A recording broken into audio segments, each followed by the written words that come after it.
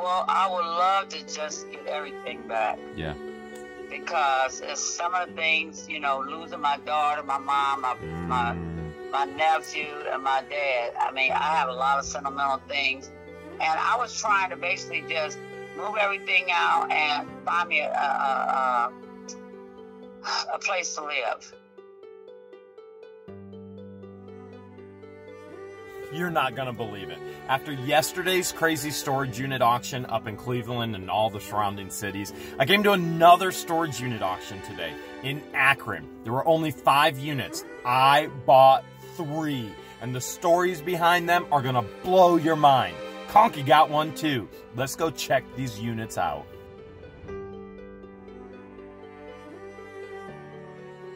Great totes. The guy was supposed to be a tool guy of some sort. So. Conky, that's 1, 2, 3, 4, 5, 6, 7, 8, 9, 10, 11, 12, 13, 14, 15, 16, 17, 18, 19, 20, 21, 22, 23. I see 23 totes. There's got to be something good in those totes. Out of 23 totes, Noreen, what do you think? I think we're gonna get some good stuff. We already found some games, so that's cool. That's just peeking. So if there's games, there should be systems. How much again? 3 1/4. 3 1/4. And I was hoping Dave wouldn't go anymore because I really wanted it, and I didn't really want to go over $300. But I did the final, that one last bid over your limit. You know what I mean? Are you gonna shoot the fireworks off or what? I don't know. I saw those. I wonder if they're in there. I think so. Yeah, You got yourself a nice vacuum, that's for sure. Anyway, yeah. And a ton of fireworks. A ton. A tube. And you got a phone charger right there. It looked like he had an iPhone. That looks like an iPhone. You're good to go. This building here, this is their climate controlled building. I've never been in this building before. Hi everybody. I bought a unit in here for $40 and I'm a little confused how to actually get in here. Rob and I are still trying to figure it out because there's units in there. We'll figure it out one way or another. We'll get to that unit. Can't believe it, Rob. We finally got in here. We're looking for 1073. Here's 1086 right up there. I've never been in this building before. Feels nice. Have you ever been in here before? First time. So it's for both of us. Okay, 1082. Climate controlled, okay? Whenever you hear the words climate controlled, that usually means somebody had something worth more money. I'm at 75, 74, because they pay extra money. There it is, 1073. They pay extra money to make sure that their items are okay in that 72-degree temperature. Mwah!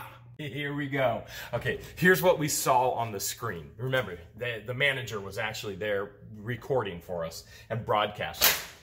We saw a dolly, we saw the trolley, we saw 2 boxes.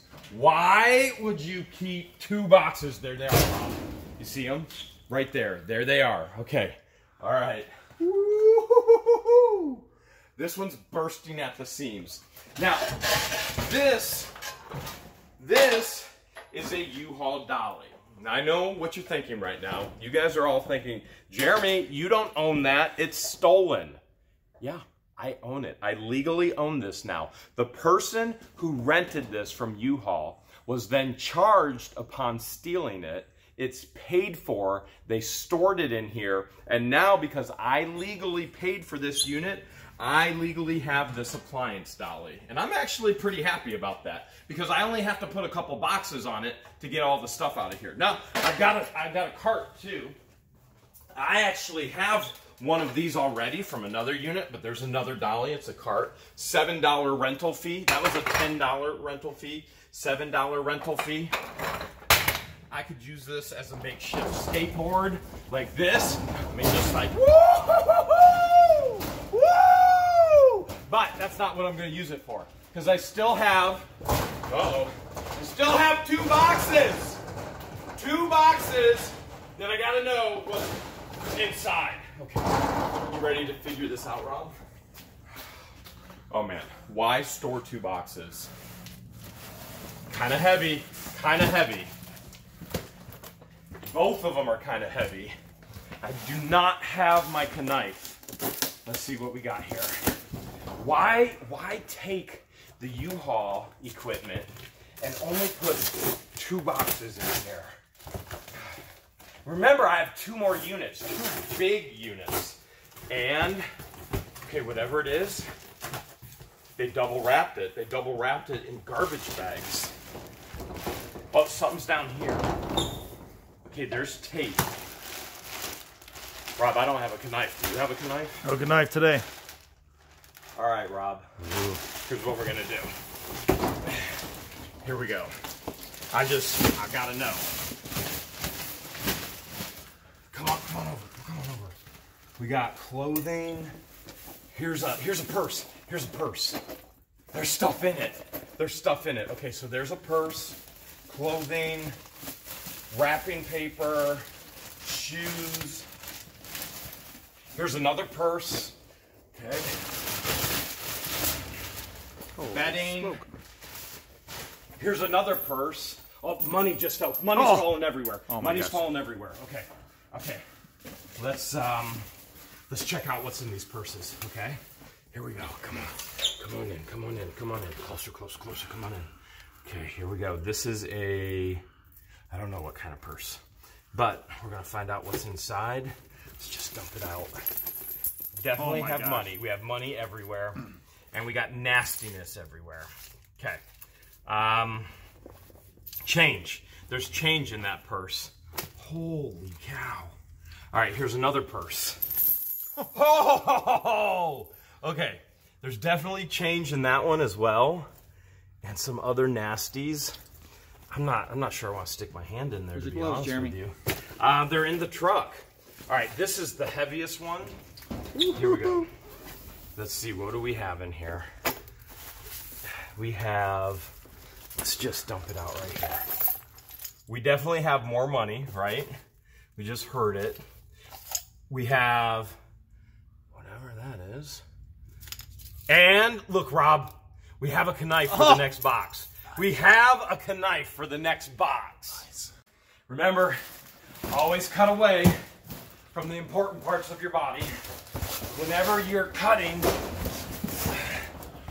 maybe we should just, I was gonna try and stick it. You can do it. Do it. Boom! Perfect. Just like that. All right, here we go. We got another bag. There's another bag in a box. I feel like we're shipping because it's a bag in a box. And you know what? Let's move this box out of the way. All right, come on over in. And we're gonna do the same thing. We're just gonna dump this out. We're gonna see what's inside. It's just easier. There's some solids down here. Here we go. Why do you say? Oh man. Okay. Okay. All right. Let's see. We got a bag. We got Be My Love. Yeah. Okay. We got some pillows. We got. This is mostly. You know what? This is gonna be kids' toys, isn't it? Look at this down in here, Rob. We got kids' toys, paperwork, dinosaurs. You know what? I bought this unit because I thought it would be dynamite, but it ain't right. This is the second unit I bought, and things are getting a little bit crazy because when I came, I actually asked Vanessa, and Vanessa is an amazing, amazing manager. I asked her, does anybody want their unit back? Because I'm all about it. She said, no, nobody has contacted them. Let's take a peek here. Let's take a peek. And this is a big unit. This is a 10 by 20. It's got all kinds of furniture.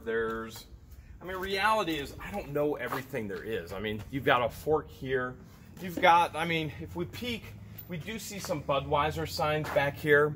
But what's happened is while the actual auction was ending, I paid for everything already. All of a sudden, the district manager gave me a call and said, hey, the former owner actually is interested in the unit.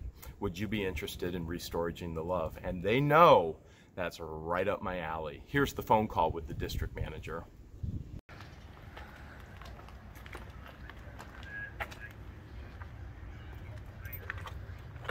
Okay. Yeah, absolutely. If she wants her unit back, if you could give me her information, and then I'll get in contact with her. Yep. Yeah. Yeah, storage is always an issue for these people. So I'll touch base with her. I'll see. I'm always about doing that, and I'll haul it to her if she's got a place to put it. All right. Okay. Yep. Sure thing, Max. Appreciate it, buddy. Okay. Bye-bye. One of the units that I bought, the owner, previous owner, Cindy, she wants her stuff back. So maybe I'll get to Restorage the Love this time. Nice. Let's go see what's going on with Vanessa. Vanessa is mine and George's favorite storage unit manager because you have a heart for people. We love you to death. Thank you. What happened? You got a call? I got a call from Miss Cindy. She said that she tried to pay her bill before it got closed out. Yeah. We had already started the auction. Yeah. And we told her that we would give you her information since you are the guy that bought the unit. Yep. Which I have for you right here. I appreciate it. You know what the crazy part is? Give her a call. We couldn't guarantee anything, but that we would make sure that you got her info. What's the first thing I ask you right before the auction starts every time I come to say? Anyone wants their stuff back. Yep, and then all of a sudden, out of nowhere, Cindy calls. She did. And I happen to get it. You did. This is It worked out incredible. perfect. And you're incredible as well. Thank you so much, Vanessa. I've got Cindy's number. As a matter of fact, I'm ready to call her. The most challenging part of Restoraging the Love is trying to give things back to people that don't have places to put it. I mean, really, that's why they bought storage in the first place, right? They rented storage, they had to put everything in storage, they lost it because they didn't pay their bill, and Cindy apparently is homeless. Let's give her a call. Let's see if we can do anything at all.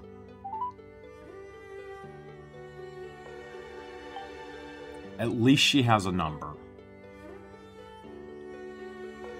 We can keep our fingers crossed.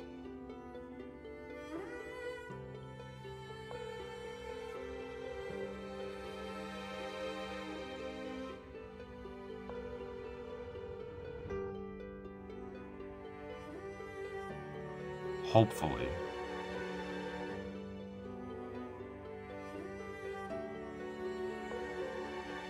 We're sorry, the number you have dialed has calling restrictions that have prevented the completion of your call. Announcement 19. We're sorry, the number you have dialed has calling restrictions that have prevented the completion of your call. Let me double check. Announcement 19. It's the right number.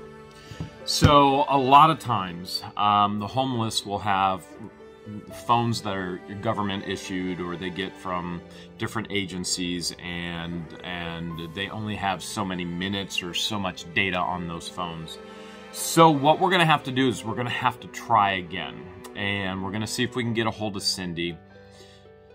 We'll think of something. Somehow, some way, we'll think of something. Attempt number 2.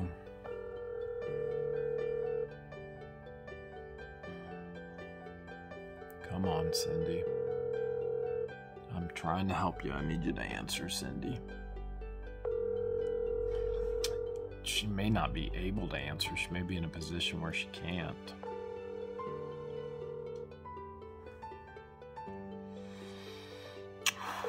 This is going to get difficult if we can't get a hold of her, because I wanted to actually give her the unit back tomorrow. We're sorry, the number you have dialed has calling restrictions that... I have to go to unload the trailer at the warehouse and then figure out how I'm going to get this unit back to Cindy. Number 3. Attempt number 3. Let's see what we can do. Come on, Cindy, answer. I did get the entire trailer cleaned out and cleared out. So it's completely empty. It's ready to go back to public storage in Akron tomorrow to get Cindy anything she wants, and I'll haul all the garbage away. If there's something she doesn't want, I'll haul it away. If there's something she does want, she can have it completely and totally for free. If I can get through. We're sorry, the number you have dialed has calling restrictions that have prevented the completion of your call. Announcement 19. We're sorry, the number you have... This is going to prove to be extremely difficult because she's homeless. I mean, I can't even reach out to anybody to get into contact with her. Maybe I do what I did with Erica. Let me see if I can find her on Facebook and see maybe if she has Wi-Fi and Messenger on Facebook.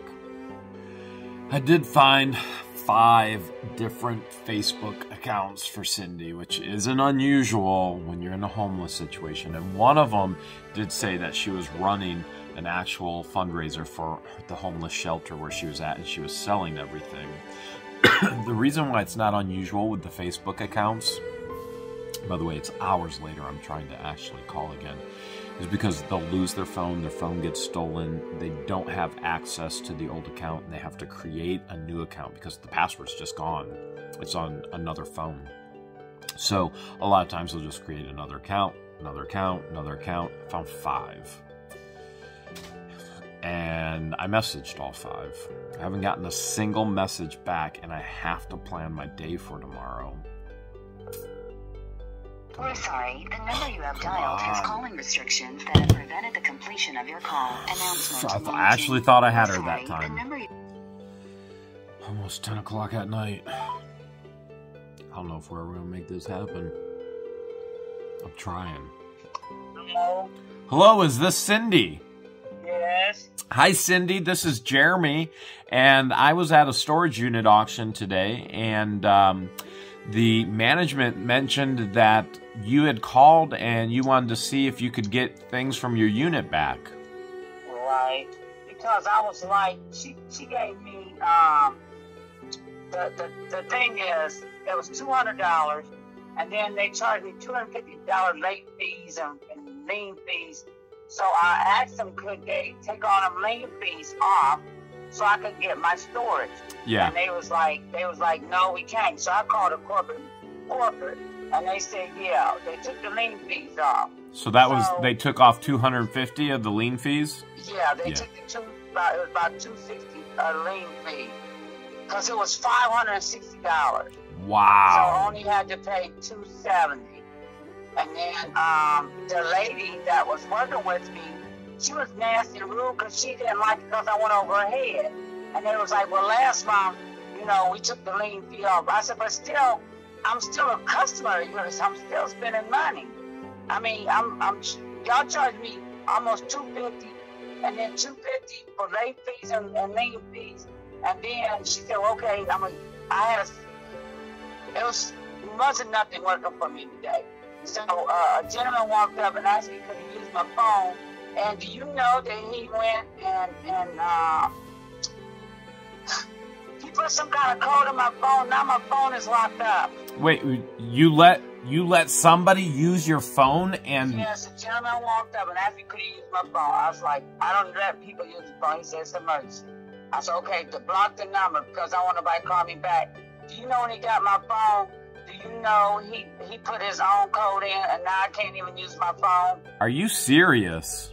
Yeah, and then not only that, my friend let me use their phone, and every time I called, the lady wouldn't answer the phone. She already knew that, she already seen that stuff in my story. And I don't know, sometimes a lot of people be, I mean, it's just me, I think that I think some of them, when they see your storage, I think some of them sell you out. That's how I think. Now, she told me she gonna give me an hour because I had a debit card. I had 2 debit cards. So they were saying, which was stupid, I need to put them all on one card, which didn't make no sense. So I'm around here trying to put one on the other card. She gave me an hour, but within 45 minutes, she sold it. Yeah. So. And then they wouldn't answer the phone. So here I come out there, and you know I see her and whoever the supervisor was. They said, well, there's nothing they can do. Yeah. So. Well, they did do something. They gave me your number, so that proves that they're interested in trying to help you because they gave me your number.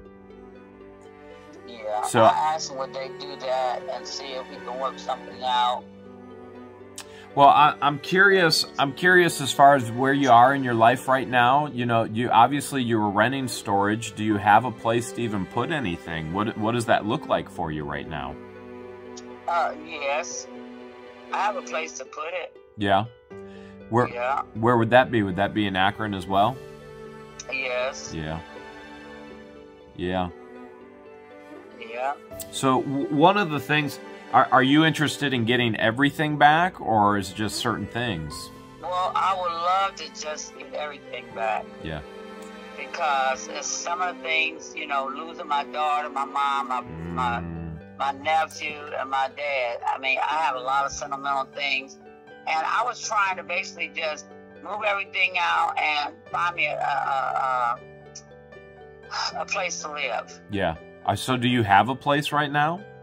Yeah, I have a place right now. But the thing about it, my landlord's giving me a lot of problems. Yeah. And this agency was going to pay him the money. And he said he didn't want the money. He wanted me to pay the money. That's interesting. Most landlords don't turn down free money. Right. But, you know, I mean, I didn't understand that one. You know, I've never heard of such. Yeah, I haven't heard of anything like that before either. So did you just recently get an apartment? No, what it is, I've been here, but my landlord, his wife is sick. Okay. And my landlord, he's very well off. But when his wife got sick, Medicare and Medicaid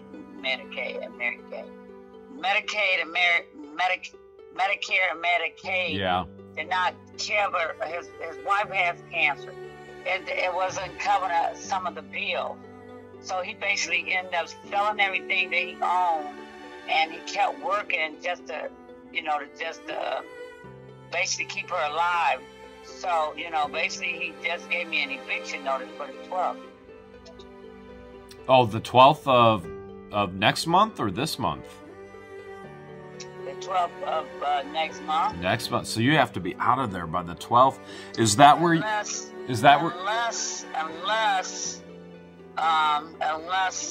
this attorney had called, because he seen my name on one of the papers down there, and he said he might be able to help me. So is that where you're trying to put everything in the apartment there? It's a house, yeah. Yeah. Okay.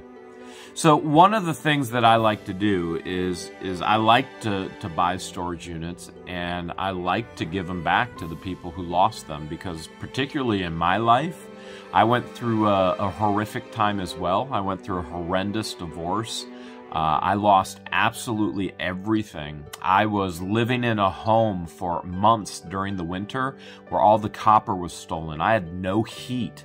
I was literally going out on the curb lawn on garbage days and getting anything wooden I possibly can and burning it in the fireplace just to keep warm. And so I understand the hard times.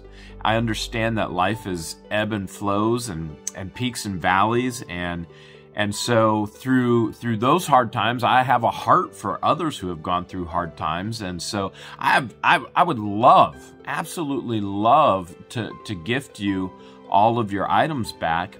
What we would have to do is kind of figure out how to do it and where it would all go. So the benefit of me doing this and buying storage units and championing a movement I like to call Restorage the Love, and it's a pay it forward thing where we want to be a blessing to others and encourage them to be a blessing to others. So the challenge is going to be, when are you free and how can we get the items to you? And when I say how can we, I mean really it's going to be me and you, and it'd be even better if you could help me load everything up and then unload everything as well. Does that sound like something that we can work together on? Yes. When are you typically free? Okay, I'm going to Atlanta in the morning for a funeral. Oh, tomorrow morning you're going for a funeral. Yes. Oh my. Who passed away, if you don't mind me asking? My last aunt. Okay. I really don't want to go because I am so exhausted. Yeah. And but I mean I don't have no choice. Yeah. But I won't be back until probably Monday. Okay. So, do you want me to give you a call back on Monday then? Okay. Okay, so how long do they let you keep the storage? 2 days. So, then what do? They charge you? I start having to pay money. Okay. Just like exactly what you had to pay for it, I have to start paying for it. Okay. Well, maybe I can pay for it. Pay for the storage until I get back or something. That might be an option as well. How about I call Vanessa in the morning? Okay. So I'll call Vanessa in the morning, and I'll see if she's okay with that if I transfer into your name, and then I'll give you a call back. Is that fair? Yes. Okay, so let's plan on that, and we'll see what we can do. Okay, Cindy? Okay. All right. You have a good night, Cindy. Okay, and thank you so much. The honor and the blessing is all mine, Cindy. I love to help people. But look, I have let me see. Do you buy houses that are full of stuff? I do. Okay, because I got these 2 houses up here on Hawkins. Are you familiar with Conky Road in Hawkins? Yep, I am. Okay, there's these 2 houses, and they have a lot of stuff in them. Do you own the houses, or are they owned by somebody else? I don't have the house. I don't own them, but I'm responsible for them. And the guy, I done had him for a lot of years. There's a lot of stuff in there, and rented out to different people, and they destroyed it. And instead of me just trying to finish up and clean up and do whatever I had to do, I lost interest. Yeah. And I couldn't find help and stuff. It's hard to find good help. It's so hard to find help right now. Yeah. Most definitely. And then my friend has a thrift store. She's trying to get rid of the whole contents. Well, let's do this. I'll call Vanessa in the morning and see where we can go from there. And then when I come back up, I don't live near Akron, so I have quite a drive to Akron. When I come back up, maybe you and I can discuss those other options as well. So I'll start in the morning with Vanessa, give you a call, and then we'll see where we can go, okay? Okay. All right, Cindy. You have a good night, sweetheart. Okay, thank you so much. You're welcome. Bye-bye. Okay. What a big difference from Erica, who was just hostile and rude, to a Cindy who says, thank you so much. We're going to do everything I possibly can. We'll see what we can do. We got to make a phone call in the morning to see what Vanessa says.